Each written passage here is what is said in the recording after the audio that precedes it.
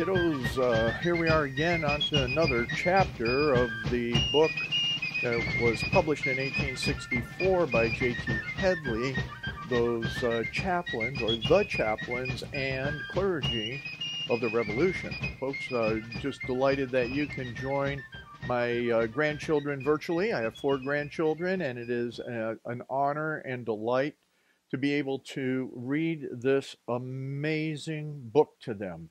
I just, every time, every chapter, I am just more amazed at these chaplains, these clergy, these ministers of God, these presidents of the universities of the day, and that they spoke liberty. Not just liberty in Christ, but they spoke liberty politically. And you know what? We just don't have the numbers of pastors or academic leaders that are doing that this very day. So as a result, we have all the ills, we have all the evils that we see in government, because children, as the Anti-Federalists had told us, is that it needed to be from the pulpits. And that even John Adams, who was a Federalist, and Madison said that our Constitution, our form of governance, was for a moral and religious people. So as we continue, I don't want to belabor this, but get into chapter 18 of the Chaplains and Clergy of the Revolution. Naphtali Dagget is professor of divinity in Yale College. The college broken up, invasion of Tryon, terror of the inhabitants, a company of 100 young men raised to resist him. Dr. Dagget and his black mare, advances alone to reconnoiter, the fight, the retreat. Dr. Dagget refuses to run. Interview with the British officer. Forced to guide the column. Brutal treatment. Rescued by a Tory. His sickness and death. That's what we're going to capture out of this, and I want you to pay attention. This is extremely important, especially if there happens to be any pastors or church clergymen listening, or even, anyway, you Christians, I hope you listen to this one in particular. So pay attention again to what I just said, and here we go. Naphtali Dagget, Doctor of Divinity, Professor of Divinity, and for a time President of Yale College, was another distinguished clergyman who was as illustrious for his patriotism as for his theological learning. He instructed the students in the duty of resistance to Great Britain as earnestly as he did in that of obedience to God. Indeed, he regarded them as one and the same duty. In 1779, the college had recovered from the panic that had scattered the students into various towns in the interior, and was in a prosperous condition.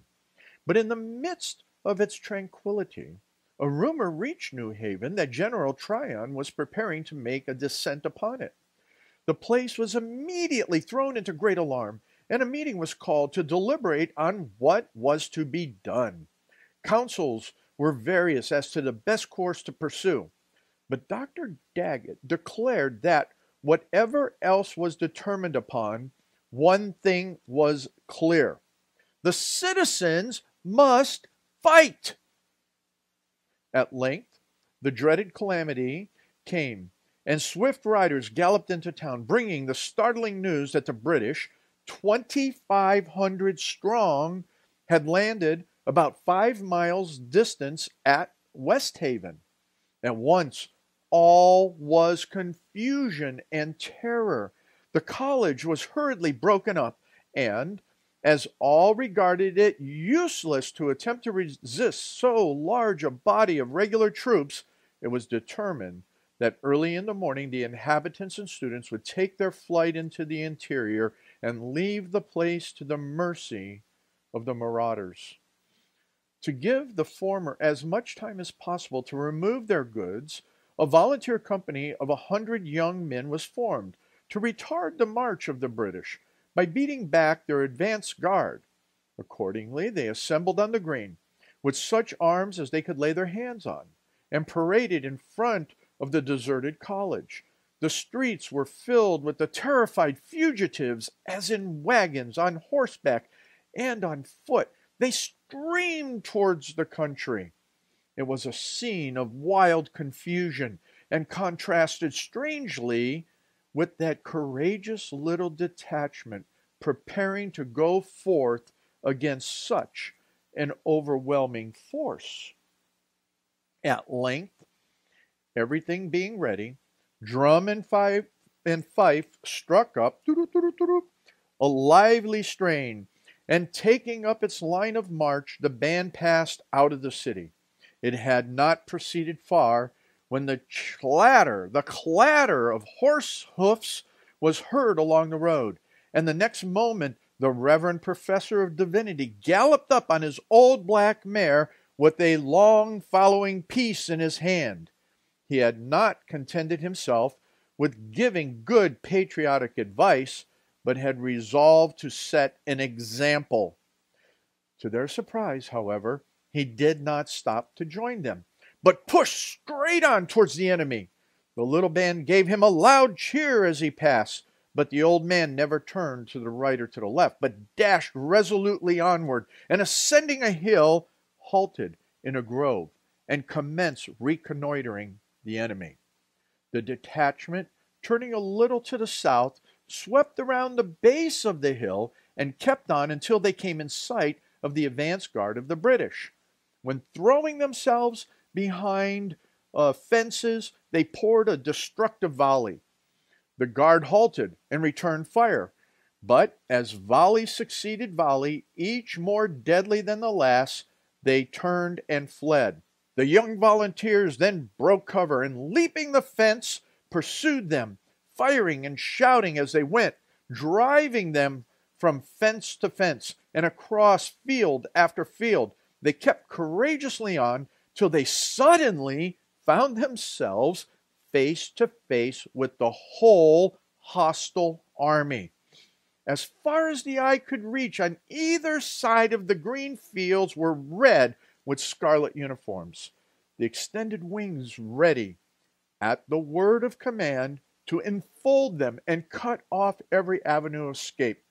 Suddenly halting and taking in the full extent of the danger, they, without waiting for orders, turned and ran for their lives. As they fled along the base of the hill, on the top of which Dr. Dagget had taken his station, they saw the venerable man quietly watching the advancing enemy. As the noise and confusion of their flying detachment reached his ears, he turned a quiet glance below, then leveling his following piece at the foe, blazed away. As the British pressed after the fugitives, they were surprised at the solitary report of a gun every few minutes from the grove of trees on that hill.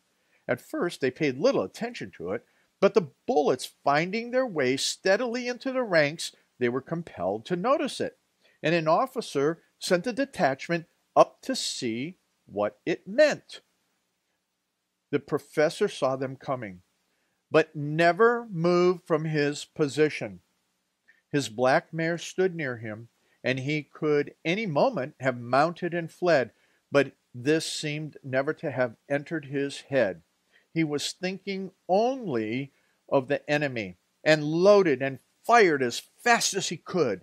When the detachment reached the spot where he stood, the commanding officer, to his surprise, saw only a venerable man in black before him, quietly loading his gun to have another shot. Pausing a moment at the extraordinary spectacle of a single man thus coolly fighting a whole army, he exclaimed, quote, "What are you doing there, you old fool, firing on His Majesty's troops?" The staunch old patriot looked up in the most unconcerned manner and replied, quote, exercising the rights of war, end quote. The whole affair seemed to strike the officer comically, and rather amused than offended at the audacity of the proceeding, he said, quote, if I let you go this time, you old rascal, will you ever fire again on the troops of His Majesty? End quote.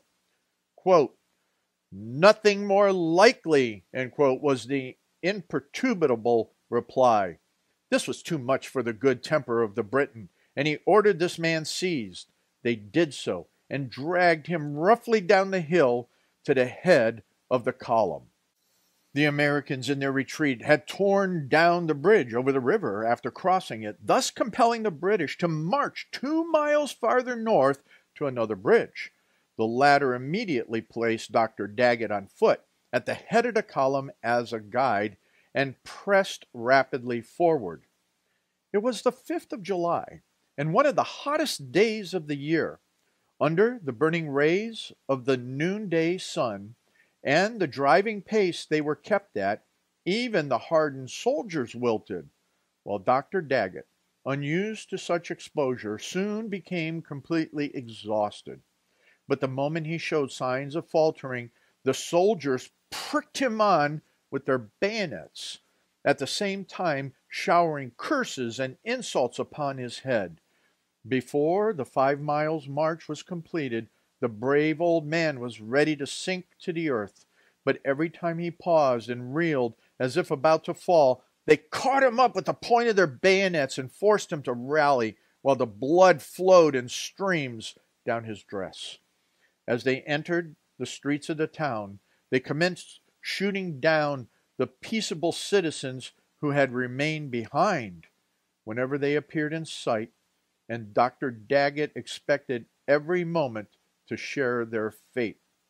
At length, they reached the green, when a Tory, who had come out to welcome the enemy, recognized Dr. Dagget, as he lay covered with blood and dust, and requested the officer to release him. He did so, and the wounded patriot was carried into a house nearby, more dead than alive. His utter exhaustion and brutal wounds combined brought him to the very gates of death, and his life for some time was despaired of. He, however, rallied, and was able, a part of the next year, to preach in the chapel, but his constitution had received a shock from which it could not fully recover, and in 16 months he was borne to the grave, one more added to the list of noble souls who felt that the offer of their lives to their country was a small sacrifice. Wow. My children, I have to tell you, this is an amazing man. Dr. Dagget was already an aged individual. He was the president of Yale University. And one of the things that he taught people and the students was that Christianity and resistance to evil go hand in hand. You're never going to hear that in your modern churches, will you, pastors? Most likely not, unless it's a pastor that understands what Dr. Dagget, what the Reformation was all about, what our founding fathers believed. He stood, he fought. He was never going to give in to evil and tyranny. And, obviously, he was treated badly for it. He was stabbed with the bayonet for over 5 miles of marching, and it's amazing he survived. Well, we have so many more chapters to go, and this was chapter 8. We're going to get to chapter 9 in a little bit. In chapter 9 is a gentleman by the name of Ezra Stiles, and we'll get to that in a few minutes.